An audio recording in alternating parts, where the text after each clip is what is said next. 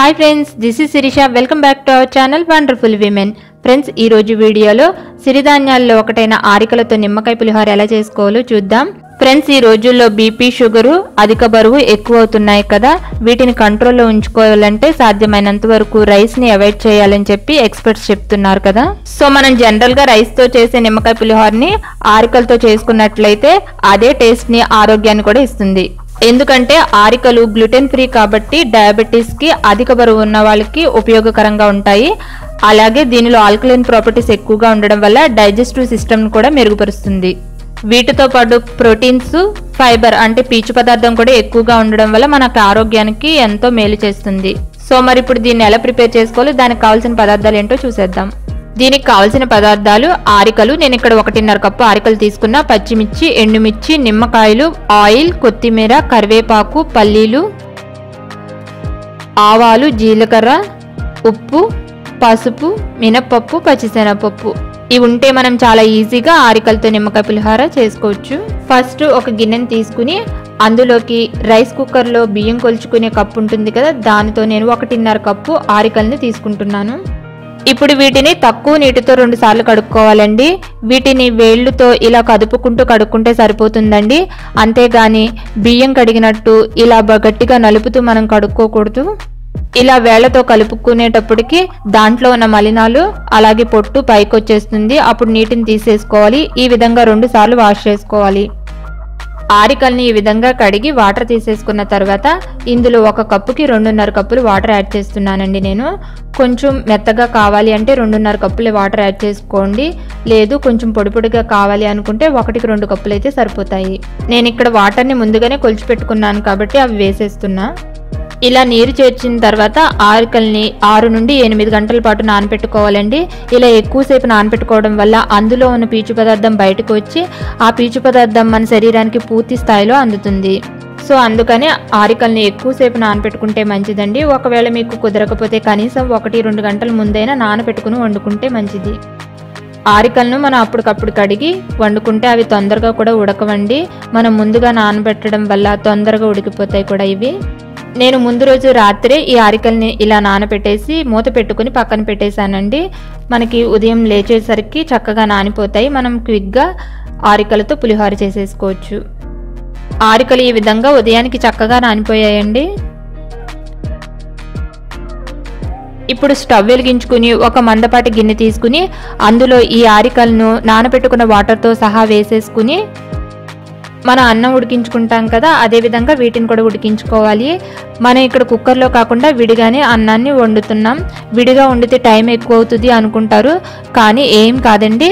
పావు గంటలో మనం చక్కగా అన్నాన్ని రెడీ చేసేసుకోవచ్చు. మనం ముందే నానబెట్టాం కదండి ఆరికల్ని, సో చాలా ఈజీగా ఉడికిపోతాయి తొందరగా. ఫస్ట్ దీని మీద మూత పెట్టుకుని హై ఫ్లేమ్లో పెట్టుకుని వాటర్ మరిగేంత వరకు ఉడికించుకోవాలి. ఇలా పొంగొచ్చిన తర్వాత మూత తీసుకుని ఒకసారి కలుపుకోవాలండి బాగా, లేదంటే లోపల అడుగున గడ్డల కింద కట్టేస్తుంది. అప్పుడు పైన ఉడుకుతుంది కానీ అడుగున ఉడకదు. సో మనం ఒకసారి బాగా కలుపుకోవాలి ఈ విధంగా. ఇప్పుడు వాటర్ ఇలా దగ్గరకు వచ్చేసిన తర్వాత మళ్ళీ మూత పెట్టుకుని లో ఫ్లేమ్లో పెట్టుకుని వాటర్ పోయేంత వరకు ఉడికించుకోవాలి. ఇప్పుడు కొంచెం సేపు అయిన తర్వాత మూత తెరిచి చూసి లోపల వాటర్ ఏమీ లేకుండా ఈ విధంగా అయిన తర్వాత మనం చేతితో మెదిపి చూస్తే పలుకేమీ లేకుండా మెత్తగా ఉడికిపోతే రైస్ ఉడికిపోయినట్లే. ఇప్పుడు స్టవ్ ఆఫ్ చేసేసి దీన్ని ఒక ప్లేట్లోకి తీసుకుని చల్లారి పెట్టుకోవాలి. ఇప్పుడు ఈ అన్నం చల్లారేలోపు దీంట్లోకి అవసరమైన తాలింపుని రెడీ చేసుకోవచ్చు. సో దానికోసం స్టవ్ వెలిగించి ఒక కడాయి పెట్టుకుని దాంట్లో 2 లేదా 3 టేబుల్ స్పూన్ల ఆయిల్ వేసుకోవాలి. ఇప్పుడు ఈ ఆయిల్ హీట్ అయిన తర్వాత దీనిలో 1/2 టేబుల్ స్పూన్ ఆవాలు, 1/2 టేబుల్ స్పూన్ జీలకర్ర, 1/2 టేబుల్ స్పూన్ మినప్పప్పు, 1 టేబుల్ స్పూన్ పచ్చిశనగపప్పు, 2 ఎండుమిర్చి ముక్కలు వేసుకుని తర్వాత దీంట్లో పల్లీలను కూడా యాడ్ చేసుకుని ఫ్రై చేసుకోవాలి. పప్పులు కలర్ మారి ఇలా ఫ్రై అయిన తర్వాత దీంట్లో మీరు తినే స్పైసీనెస్ని చూసుకుని పచ్చిమిర్చి ముక్కల్ని ఈ విధంగా కట్ చేసుకుని దీన్ని కూడా యాడ్ చేసుకుని ఫ్రై చేసుకోవాలి. దీంట్లోనే కొంచెం కరివేపాకు కూడా వేసుకుని ఫ్రై చేసుకోవాలి. ఇవి మొత్తం ఇలా ఫ్రై అయిపోయిన తర్వాత ఇందులో కొంచెం పసుపు కూడా వేసుకుని ఫ్రై చేసుకోవాలి. ఫైనల్గా కొత్తిమీర యాడ్ చేసుకుని స్టవ్ ఆఫ్ చేసేసుకుని ఈ తాలింపుని మనం ముందుగా చల్లారి పెట్టుకోవడానికి ఒక గిన్నెలో రైస్ని పెట్టుకున్నాం కదా, దాంట్లో యాడ్ చేసేసుకోవాలి. ఇప్పుడు ఇందులో టేస్ట్ కి సరిపడా ఉప్పును కూడా వేసుకుని ఇప్పుడు ఈ తాలింపు మొత్తం ఆరికల్ రైస్ లో బాగా మిక్స్ అయ్యేటట్టు కలుపుకోవాలండి. నేను ఇక్కడ 1 కప్పు ఆరికలకి 2.5 కప్పులు వాటర్ యాడ్ చేశానండి, కొంచెం మెత్తగా కావాలని. మీకు ఇంకా పొడి పొడిగా కావాలి అంటే 1కి 2 కప్పులు యాడ్ చేసుకోండి, కరెక్ట్గా సరిపోతుంది. దీని విధంగా తాలింపు ఉప్పు అన్నీ బాగా మిక్స్ అయ్యి పొడి పొడిగా వచ్చేలాగా కలుపుకున్న తర్వాత దీంట్లో ఫైనల్గా నిమ్మరసాన్ని యాడ్ చేసుకోవాలండి. ఈ నిమ్మరసం మీరు తినే పులుపుని బట్టి మీరు చూసుకుని యాడ్ చేసుకోండి. ఈ విధంగా నిమ్మరసాన్ని వేసి కలుపుకున్న తర్వాత ఒక 10 నిమిషాలు మూత పెట్టి పక్కన పెట్టుకున్న తర్వాత దీన్ని ఒక సర్వింగ్ బౌల్లోకి తీసుకుని సర్వ్ చేసుకుంటే చాలా చాలా టేస్టీగా ఉండే ఆరికల నిమ్మకాయ పులిహోర ready అయిపోయినట్లే.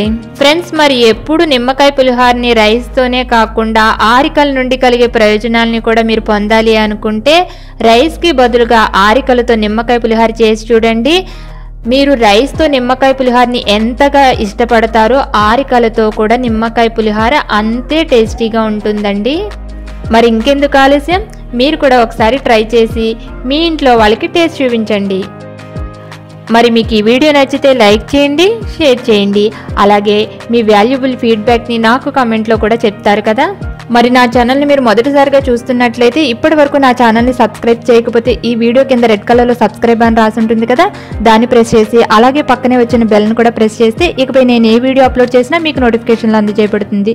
Thank you for watching this video.